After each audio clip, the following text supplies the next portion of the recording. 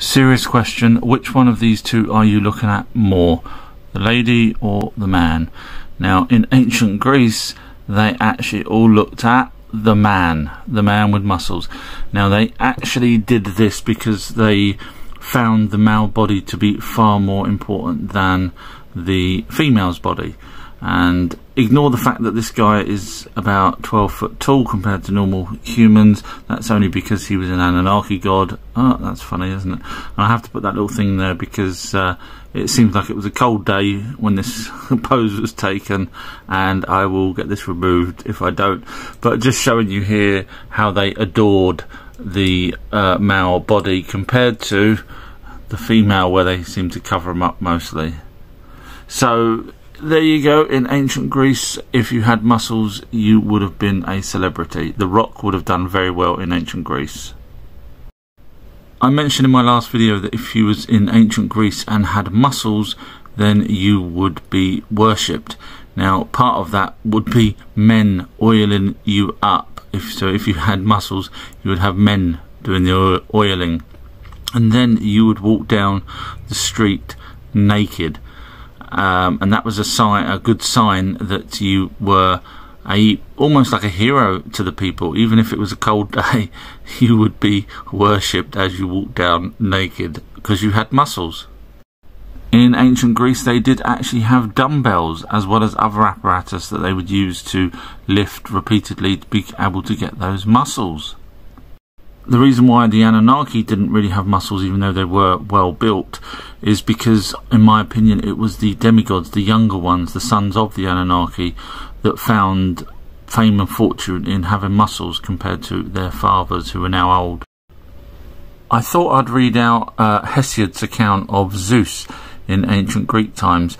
Now, if you take this as prior, what I'm about to read, as prior to ancient Greece times, in other words, it happened in Mesopotamian times, then I think it makes a lot more sense. In other words, in Greek times, they were writing about stuff that happened back even further than the Greek times.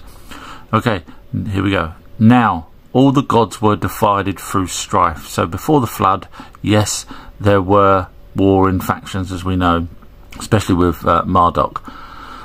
For at that very time, Zeus, who thunders on high, was meditating marvellous deeds, even to mingle storm and tempest over the boundless earth.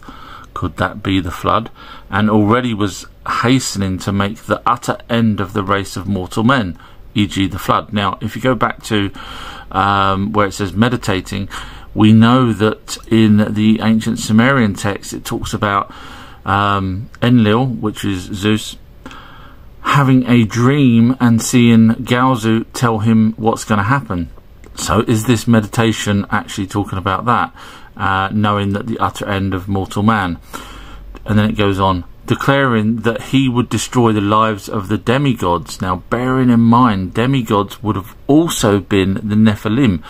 So if you go along with the conclusion that the gods, Anunnaki, had relationships with humans and then had children with those, some of those, not all of them, some of them become Nephilim, in other words giants, compared to the other offspring that they had. But all of them would have been classed as demigods in ancient Greece. Anyone that was, even the Nephilim would have been demigods.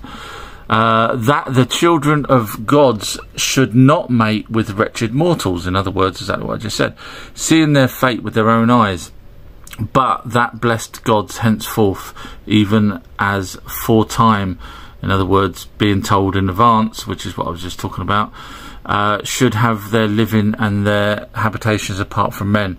But those who were born of mortals and of mankind, verily Zeus laid toil and sorrow upon sorrow. So basically, I think this is talking about something that happened in ancient times. What do you think? How am I doing so far on persuading you that the Anunnaki aliens were in fact the same 12 Greek gods and in fact Roman gods when I get to Roman times?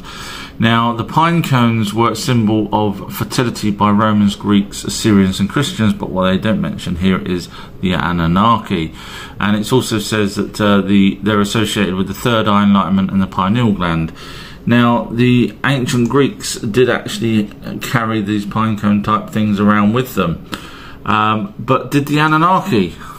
Absolutely. The Anunnaki have been carved with them many a time.